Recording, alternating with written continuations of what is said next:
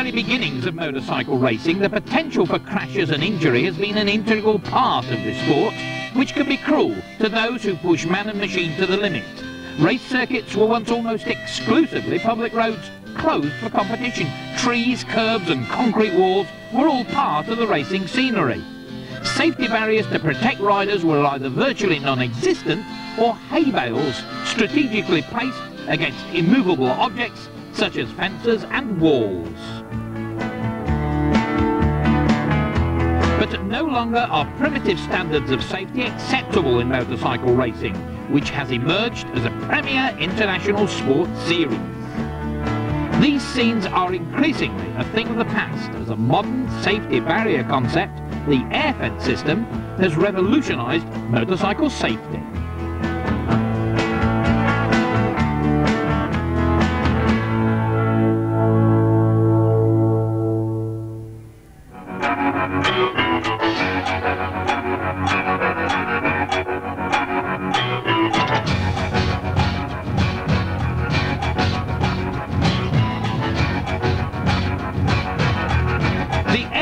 Is constructed from solid woven PVC, which is fire retardant and chemical resistant, offering an extremely strong and durable material. Built into modules 10 metres long that can be clipped together to form any length of protective barrier, the Airfence 2 system meets all the requirements of international motorcycle Grand Prix racing. Well, it's an addition to both armcar and concrete walls we see around permanent circuits. The problem we have in the world is a lot of circuits are built for four-wheel race cars, and that exposes the riders to these permanent barriers. So the Airfence is designed to be a secondary protection, indeed in front of those permanent barriers. The Airfence 2 system also incorporates the supplementary Defender barrier that's installed where the riders race alongside the permanent wall. The Defender barriers offer impact absorption with the opportunity to ride out if impacted at a high angle. The Defender barriers are indeed a mini Airfence constructed from high-density polyurethane. The Defender barrier interlocks to the Airfence modules on sections of the circuit that require safety barriers at high angles of 75 to 90 degrees.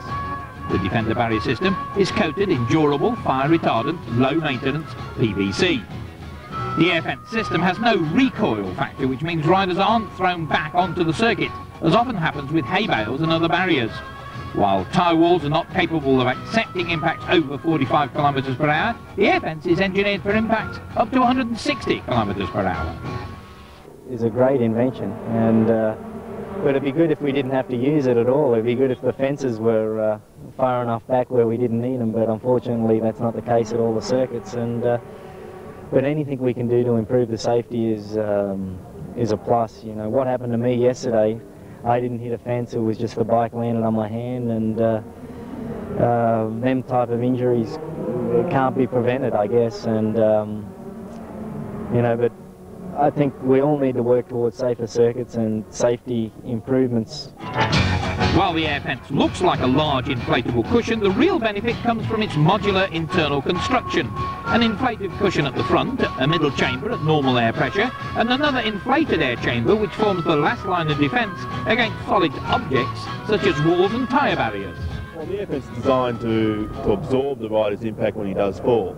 Unlike straw bales or tyre walls, which simply bounce the rider around and his body has to take the shock, the Airfence absorbs the impact by exhausting air held between the chambers. Lightweight, easily transportable and almost maintenance-free, the Airfence system can be erected quickly and easily. The modular design allowing each circuit to fit the Airfence to its own requirements. The only consumable material is air, and that's free, supplied from portable knapsack pumps.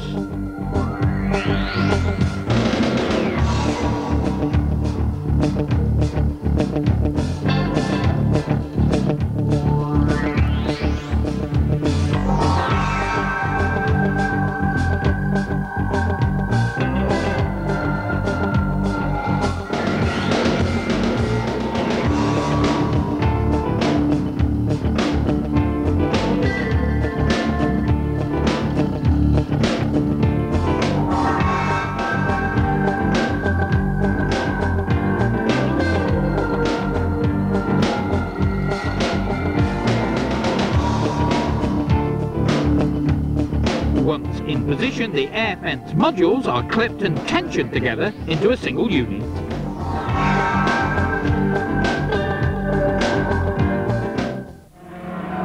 At the elite level of Grand Prix racing, the quest for perfection is never-ending. Riders take it to the edge in 14 races in search of the World Championship. One of those is Spanish Honda hero Alberto Puig, who took an unforgettable victory in his home Grand Prix at Jerez early in the '95 season. Puig rides for the team fielded by Cito Pons, the former 250 world champion, a supporter of the Airfence concept. Well, the bigger advantage is that we can reduce the meters from the crash area to the wall, to the concrete wall, no? Because we can put the air fence and we can reduce the distance more or less the half. That if we don't have air fence, no, half meters, no.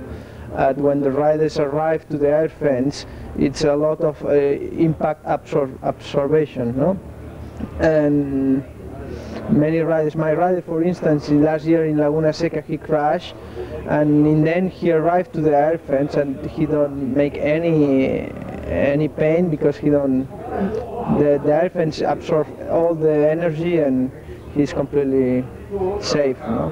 It's good. Puig almost certainly owes his life to the Airfence following this horrific 260 km/h crash during qualifying for the French Grand Prix at Le Mans. With virtually no runoff area between the track and the safety barrier, this was perhaps the ultimate test for Airfence system, without which the consequences could have been much worse. The recent addition to the Airfence system is the special purpose medical intervention barrier, which is positioned to allow doctors to treat an injured rider without endangering the medical team. Safety barriers for pit entry walls are also available. The designers of the Airfence system continue their quest to supply the world's most outstanding safety packages for all circuits, from Formula 1 to Moto Grand Prix.